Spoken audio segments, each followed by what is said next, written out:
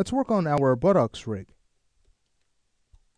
So just to give you an idea of what we'll build, we'll create two joints, and we'll make sure that their rotation is affected by the rotation of our thigh joints in a way that will, of course, preserve the section of the mesh. We'll also want to tie in the scale of those joints, again, just to assist in making sure that the character's buttocks will not cave in, which is very easy to happen if there is no rig to prevent it from happening. All right, well, to get started, let's say we move over to our side view and we'll grab our joint tool. So we'll just create one bone. I'm holding down Shift to make sure that the end joint is on the same plane as its root. And now we can go ahead and move this over in the x-axis. I'll go ahead and select the x-axis and snap to the left thigh. Okay, but we'll want to keep this height. Great, so at this point, let's go ahead and rename this. This is going to be BNL buttock 01. I'll copy the name and use that to rename the end joint. So this is going to be BE buttock end. Let's say we go ahead and zero out the orientation of this joint. Just go into the joint orient channels and taking care of that. And now we'll want to take this joint and parent to our hip joint, spine A. Okay, let's now go ahead and mirror this over. Feel free to add the mirror joint tool to your shelf if you like. So we'll mirror that over to the right side. Okay. All right, so to finish up, we can go ahead and work on set-driven keys. So let's go ahead and start with our left side. We'll use those same values for the right. I'll go ahead and grab the buttock bone, head over to Animate, Set-Driven Key, Set Options, and we'll load that, or make sure it's loaded as the driven object. And the driver, of course, is going to be our thigh. So we'll want to lock down the rotate Z of our buttocks bone by the rotate Z of our thigh bone. At the same time, we also want to control the scale X of this buttocks bone. So what I'll do in the driven section is grab rotate Z and also scale X.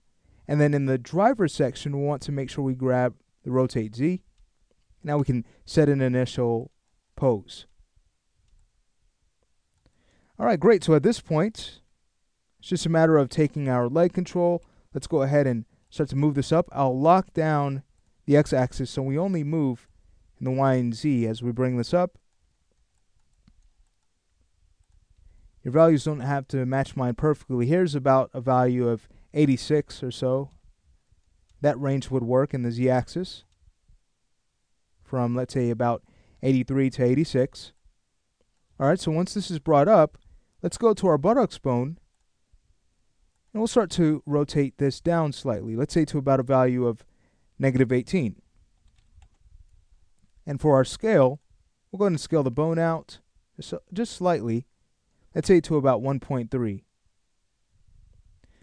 All right, so once we have these values in, we can now go ahead and choose Set Key.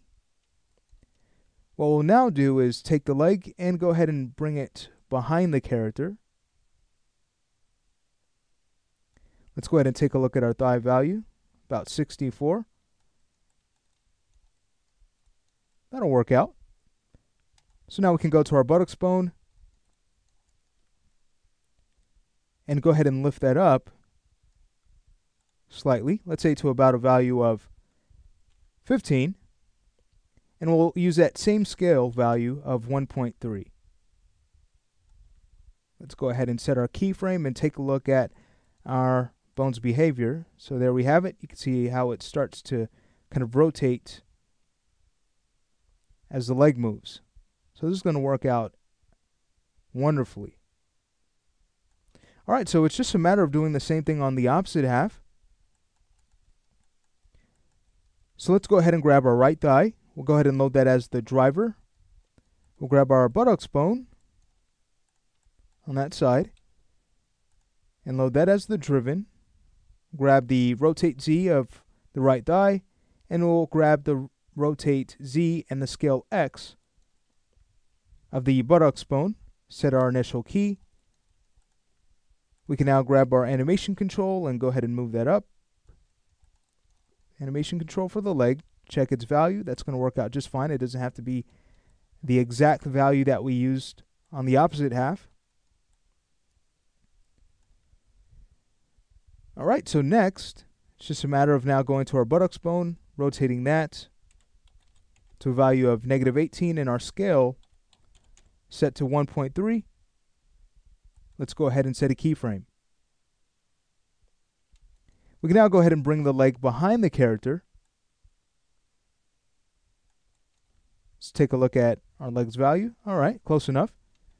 So now it's just a matter of going to our buttocks bone and putting in a value of 15 in the rotate Z and 1.3 in our scale X. Great. All right. As always, we want to test things out, so let's go ahead and start to move these around. Looks great. All right, well,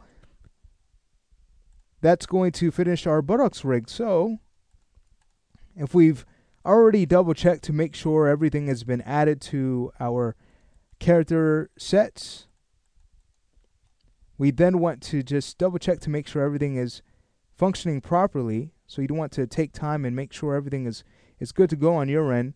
That way we can get right into binding the character, which we will do in the following lesson.